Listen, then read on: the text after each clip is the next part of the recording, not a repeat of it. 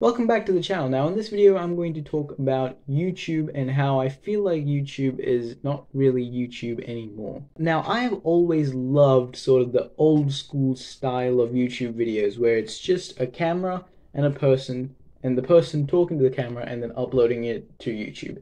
That's it, right? Like that's as good as it gets. That type of content. Just camera, person talking. It's YouTube for a reason. It's YouTube, right? You're watching someone's channel for them and them only. But I feel like now, especially in 2024, that's just not the case at all. YouTube is barely even YouTube anymore. I mean, you barely see people talking to the camera like how YouTube was always supposed to be. It's always just so weird now. Like YouTube is, as a whole, is the landscape of YouTube has really changed, and it's not really YouTube anymore. It's more like Netflix, where you have these like huge scale productions, and everything is crazy editing, hyper editing, and it might be your type of content. Personally, it's not my cup of tea at all. I honestly hate the edited content, and you know exactly what I'm talking about. You know exactly the type of content. Retention manipulating videos, which have basically just taken over now, because that's how you gain success. That's how you get the most views. If someone is gonna watch this boring video where it's just me and the camera and I'm talking to the camera, no one's gonna watch this, because the retention literally goes like this. It goes like this, it's starting here and then goes like that. The drop off in the first 30 seconds of my video is insane. 50 to sometimes 75% of viewers just click off in the first like 20 seconds of my videos.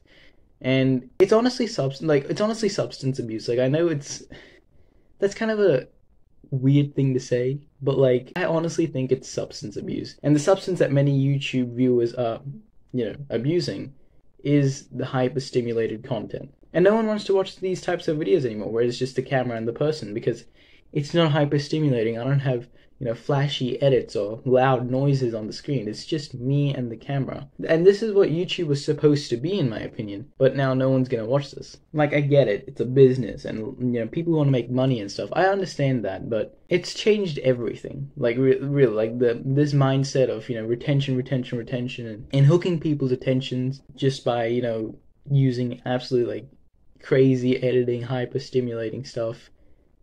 It's not for me. Not for me at all. I honestly hate it. I feel like this content is getting, like, looked down upon, like, this hyper-stimulating content. I feel like more and more people are starting to realize that it's just not it. And that might be because MrBeast originated it, and now he's in just his channel's in an absolute mess. His career is in an absolute mess. So that could be a reason as to why people are starting to dislike that type of content. But I hope this sort of content gets, has a resurgence. I hope that this content starts to get more and more common, more and more people start doing it. Because, I mean, this is YouTube. This is what it's supposed to be. It's just a person and a camera. Now we have these absolute massive, productions, and the key to success at this point is just to spend more and more money on a video. The more money you spend on a video, the more views you get. The more editing you do on a video, the more views you get. And I guess it's something that us creators just have to live with.